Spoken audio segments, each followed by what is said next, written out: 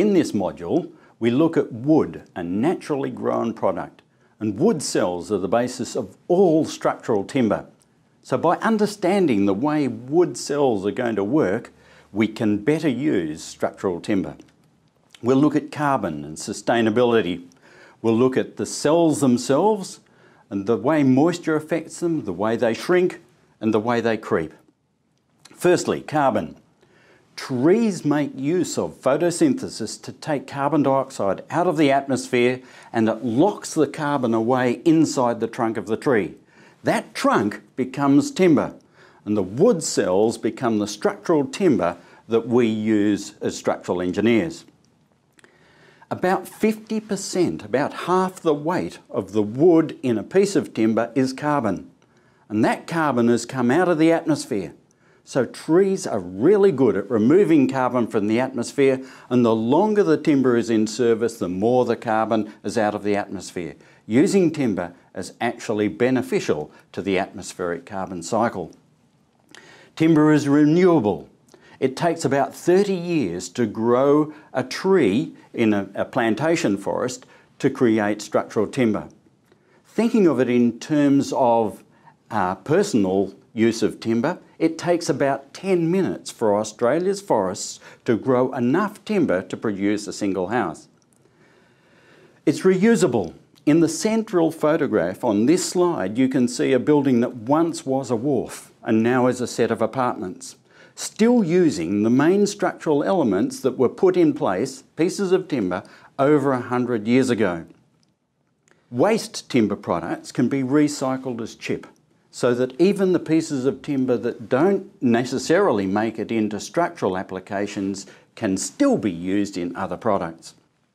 By understanding the nature of the timber, we're going to choose appropriate timber products for appropriate uses and detail connections properly as well. Hardwoods and softwoods. The difference between a hardwood and a softwood is botanical. But as structural engineers, we're interested in their properties. Both of them grow exactly the same way. So in a tree, it's the outside where the new cells are laid down immediately underneath the bark. Those cells are all laid down as hollow pipes. And if we look at the cross-section through a microscope of the timber in this slide, you'll see that the wood fibre itself is a whole bunch of hollow pipes in the actual tree. If we look at hardwoods and softwoods, we see that the cell structure is slightly different. In the softwoods, the cell walls are thinner, and this gives them a lower density. The hardwood structure is a more closed structure with much thicker cell walls, and that gives the timber a much higher density, and also often a darker colour. In terms of structural performance, the cells function differently in different directions. If we load the cells parallel to the direction of the cells, we find that they have very large stiffness and high strength as well. On the other hand, if we load the cells perpendicular to their axis, we find that they have low strength and low stiffness in both tension and compression. So they squish up easier in compression, and they can actually lead to splitting if we load it across the grain in tension. Now those cells in a growing tree are full of moisture, so that there is water in all of the cell voids, and all of the cell walls are pumped up with water as well. In terms of production, we remove as much moisture as we possibly can out of the tree as part of the production process. And we wind up with hollow voids in the centre of the cells, and the cell walls have reduced in thickness as we've taken some of the moisture out.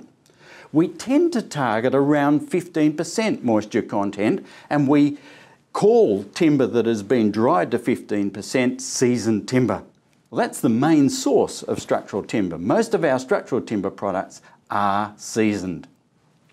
Wood is hygroscopic. It soaks up moisture from the atmosphere.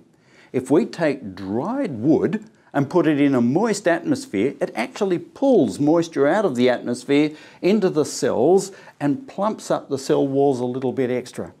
On the other hand, if we take moist wood and put it into a dry atmosphere, it will give off moisture into the atmosphere, and that will cause each of the cell walls to become a bit thinner. Atmospheric moisture in equilibrium with the wood moisture varies according to the surface conditions. If we have an air-conditioned environment, it dries the air out quite substantially, and timber that has a lower moisture content will be in equilibrium with that atmosphere. So in an air-conditioned environment, timber with a moisture content between 8 and 10% will be comfortable alongside the dry air in that environment.